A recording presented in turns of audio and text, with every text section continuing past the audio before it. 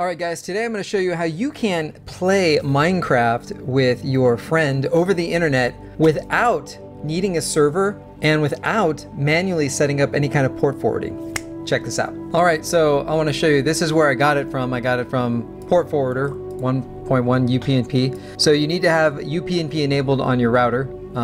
Not showing you how to do that because every router is different. So with UPnP enabled on your router, this is what I used. Click on it. I'll keep the link in the video description and you can download it. I added a different bat file to it. I modified this bat file. Well, actually I created a new bat file and I'll show you how to do this. Alright, so this works with any version of Minecraft. So fire up Minecraft. Here we go, I got Minecraft fired up.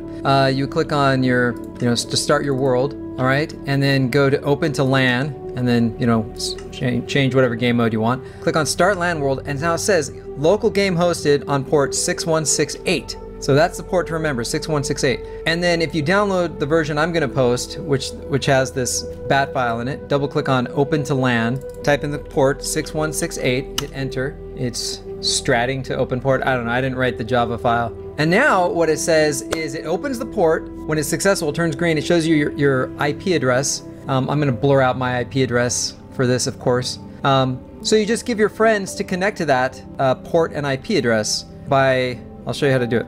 Let's go to save and quit tile. So your friends would do this. They would go to multiplayer and they could hit direct connect and then they could type in the IP address and the port and then click on join server and it would connect over the internet. And then on this screen, just hit any button to close the port and it'll go ahead and close the port when you're done, of course. Boom, port has been closed successfully. All right, that's it. It's just that simple. I was trying to figure out a way of doing, my son wanted to connect with his friends over the internet and this way it makes it just like they're on your local area network and connecting. So, all right, if you guys have any questions, leave them in the comments and I'll try to answer them. Thanks, catch you later.